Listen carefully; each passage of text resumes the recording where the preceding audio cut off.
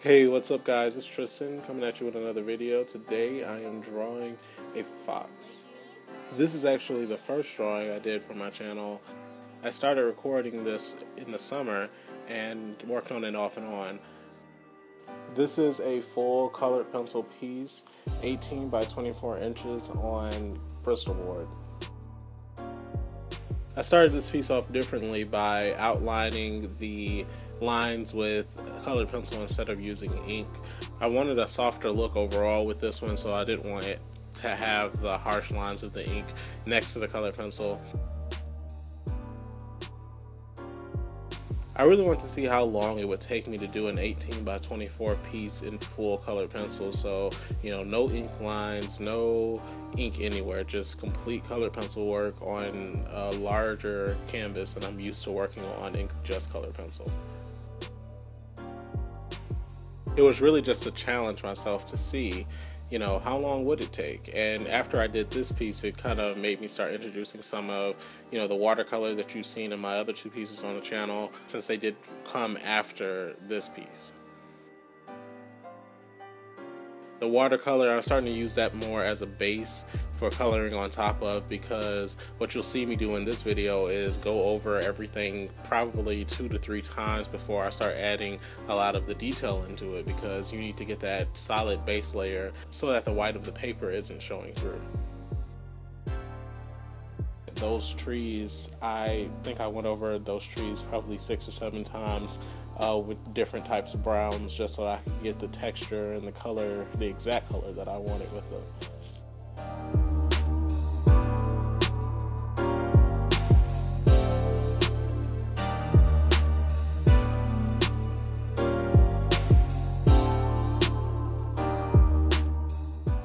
This illustration was for some friends of mine.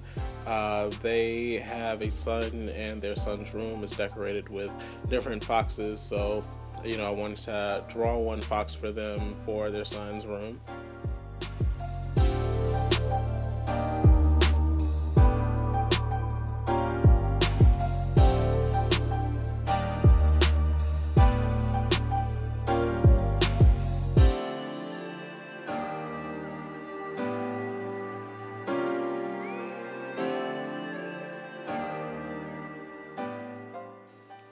I got the idea to make the vines wrapping around the tree be blue instead of brown for 2 reasons. One, I was using so much brown in the piece already that I wanted to find a way to kind of break up doing so much brown at once.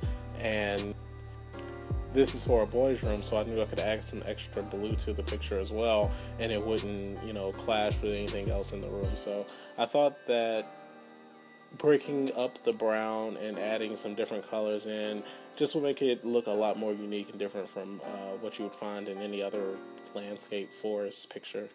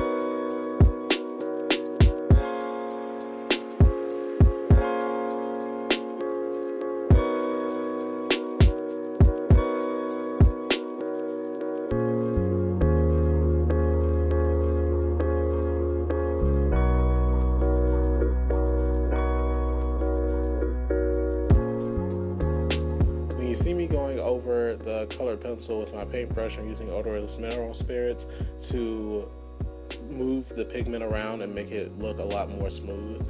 I have to end up doing about at least 3 good layers before I have the smoothness and the coverage that I want over a white background.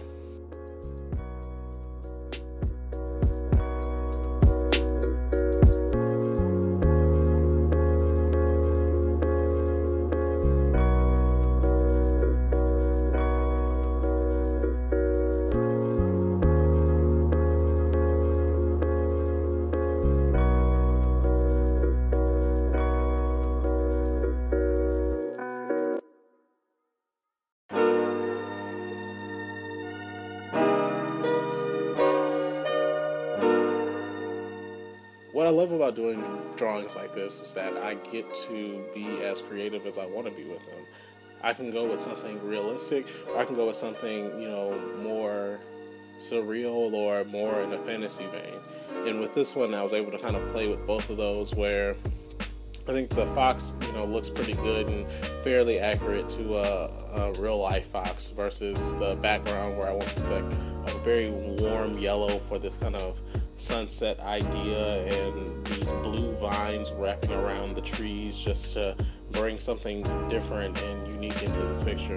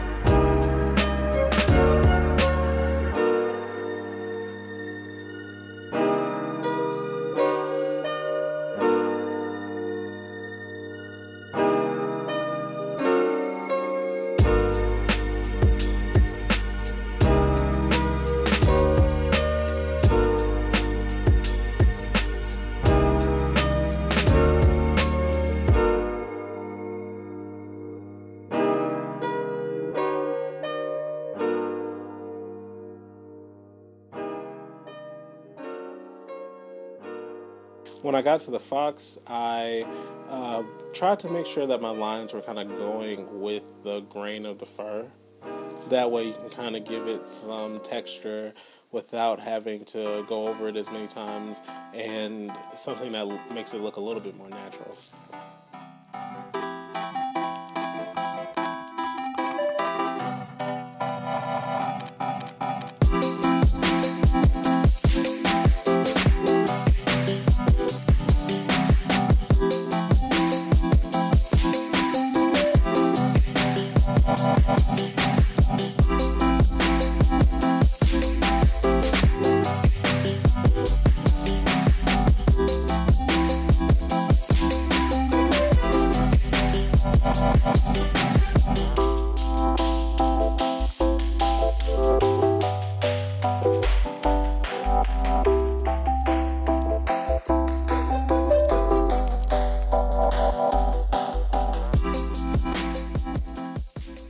I really love how the fox came together, because it's sitting right in the middle of so much green that having the orange pop against all of the green colors around it, it really makes it stand out well to me.